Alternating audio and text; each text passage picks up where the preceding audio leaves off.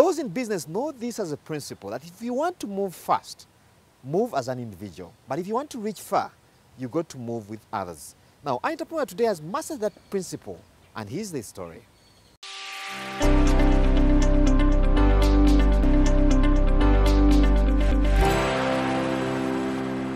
We add value to cereals and grain, peanut butter and honey. We work with women groups, farmer groups from northern Uganda.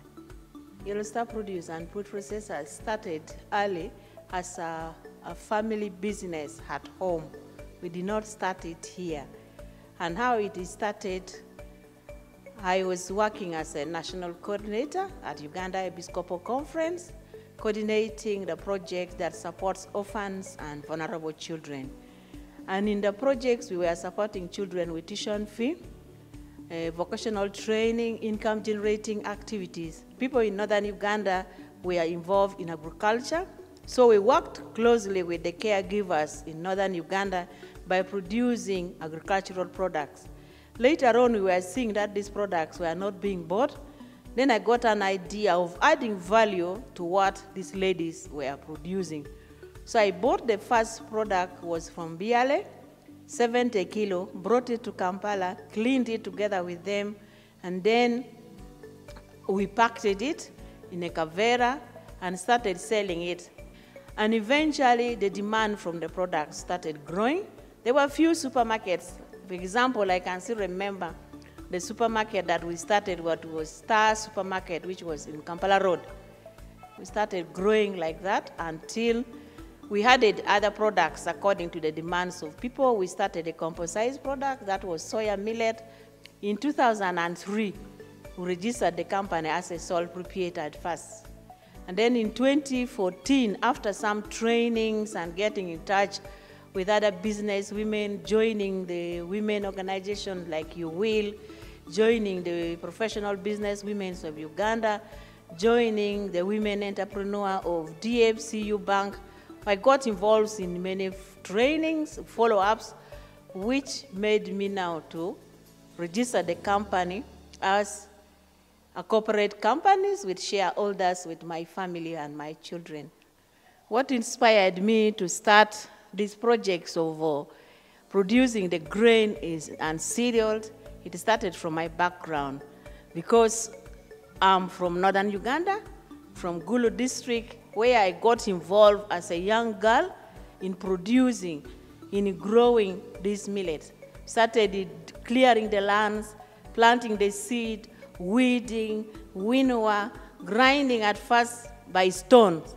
So with that experience that I grew up from my primary level up to secondary level, I learned a lot on this. There are some factors that has made me stay in business and remain in business up to now. I was lucky when the private sector foundation brought in a project for supporting people in branding and then satisfying your products. So I applied for that project. When I applied for the project, I was awarded. I was given someone to brand for me. I had to look for someone to do the branding. So I got a lady from Norway.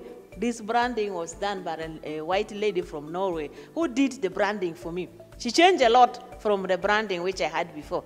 At first I didn't like it, but now I love it. I was packing in the kavera. I was not packing in the boxes. It was not in these boxes which are looking nice. The whole funding which I got from private sector foundation changed a lot. They did the certification of my products, UNBS, and after now getting that, first they certified 2 products. It was pure millet and peanut butter. And I had to buy standard from National Bureau of Standard. There is a standard which you buy to allow you run to your company, the form which you have to follow. The standards on the teamwork, the staff, the cleanliness of the place, and then how you should do your products. And the auditing, when they came, there was a lot of challenge. The first time I failed, but when I followed what they wanted is how I also reached here. I even saw that where I was doing my product was not worthy enough to produce those quality products which I should put on the shelf. So I followed the standards and the auditing reports and the process that UNBS did for us. And this came as networking and working with other organizations. If I was alone in my factory, hidden there, I wouldn't have learned a lot. I learned as I go for training. There was formation. We had also trainings on documentation. That at a business you have to register. That's why I had to register my business is 2014. You have to have an accounting system, which I did. I put a QuickBook, and then have a van, a closed vehicle that is supposed to be used to produce food. Set your premises very clean. Use stainless machines, and these are the type of quality. And then the quality of the products. I had to learn. I had to take my product for testing with UNBS. As a result of the setting up of this Yellow Star company, have been able to do a lot of things. I've educated my children. I've educated my relatives. I have my own. I learned how to drive. I have achieved certain awards. In 2015, I was awarded by Uganda Investment Authority as the Woman Entrepreneur of the Year 2015. And that was really, and that award was given by Ministry of Trade. I've got several challenges in my businesses.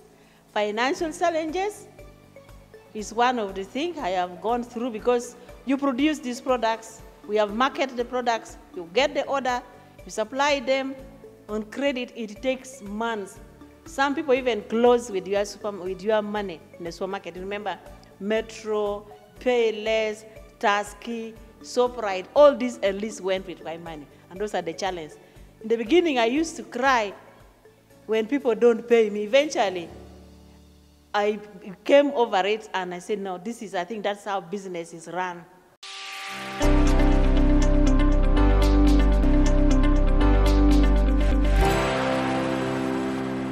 There's a drive today to have as many Ugandans as possible go into SACCOs as a way of encouraging the culture of saving. Now, saving is one thing, but remember it's an organization that needs proper management skills. How do you manage a SACCO? That's our focus today.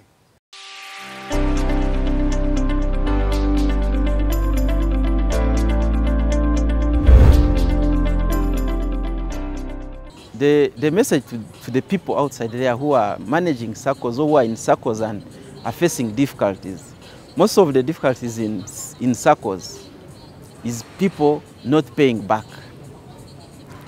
Now, those are bad debtors. And there are so many ways of handling bad debtors. But I want you to tell you the fact that, and I repeat it, that I can say the reason why the SACCO was formed forms the basis of how people are going to pay back. Right now, the economic situation outside is not good. But if you see people coming and paying, that means they have their thing. But one, you have to separate management from, I can call it, friendship. Because you see, SACCOs are formed with people who know each other. But once you are made a chair or a committee member and you're on the board, please separate management from friendship. Do what corporate governance demands of you. And two, stick to the principles, the guidelines, or the policies which are stated in the bylaws. If it is charge this, please follow the rules. And one of the things we do for us is we do name and shame. Because this is an association of people.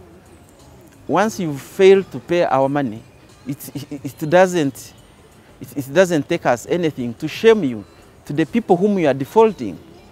Okay? And there's nothing bigger than the name that you have created. So, the SACCOs out there, please strengthen the management. It is the management that will make the SACCO move. How you are going to move those people matters a lot.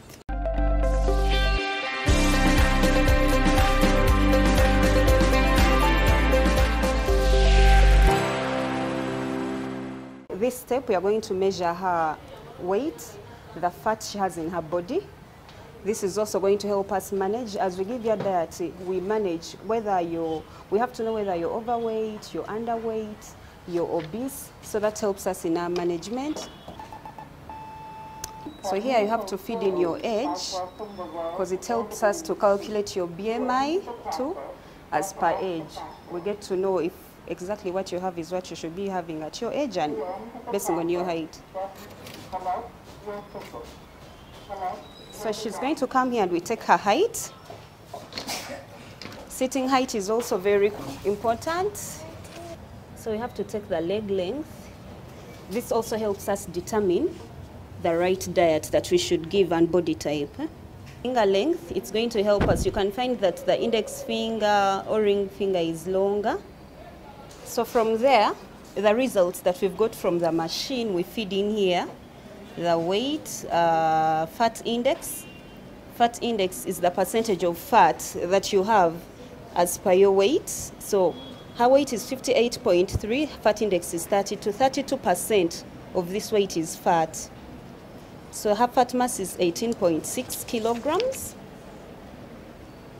And the free fat mass is 39.7 kilograms. So that means this is the fat mass of the 58.3, 18.6 is fat. So the flesh is 39.7. So we shall have the fat ranges, the fat index range here, which is 17 to 24%. The normal fat is 8.1 to 12.5 kilograms. That means she has an excess fat of, you get the 18.6 minus 12.5, so she has an excess of 6.1 kilograms excess fat.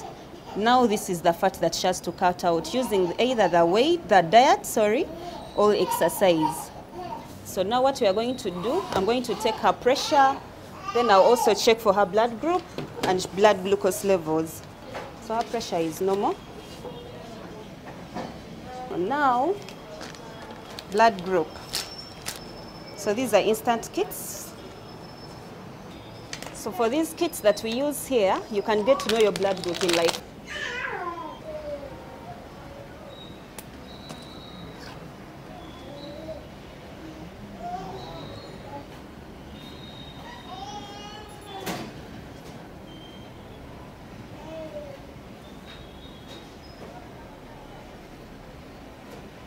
leg length, the fingerprints, the height.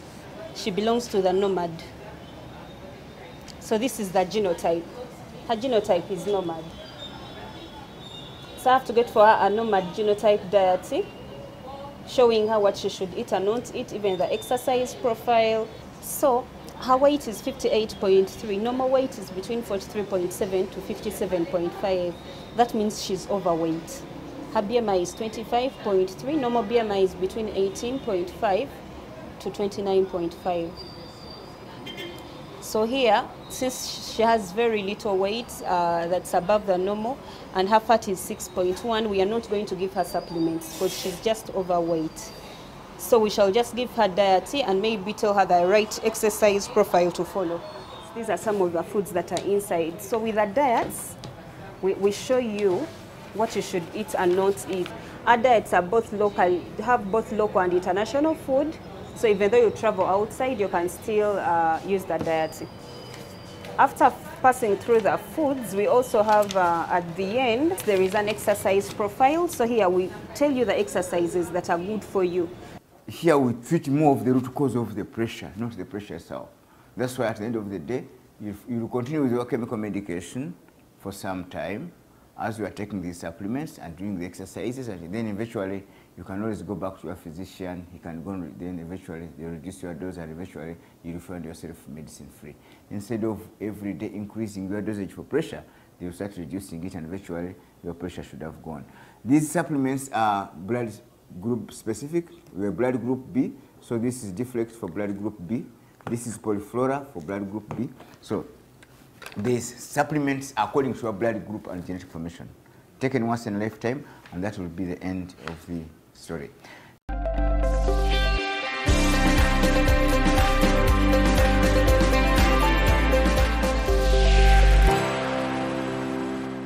That's all we had for you in this week's edition of Money and Market. Thank you for being part of the show. I've been your host, Charles Boji. Now, from me and team, I'd like to wish you a very good evening and God bless.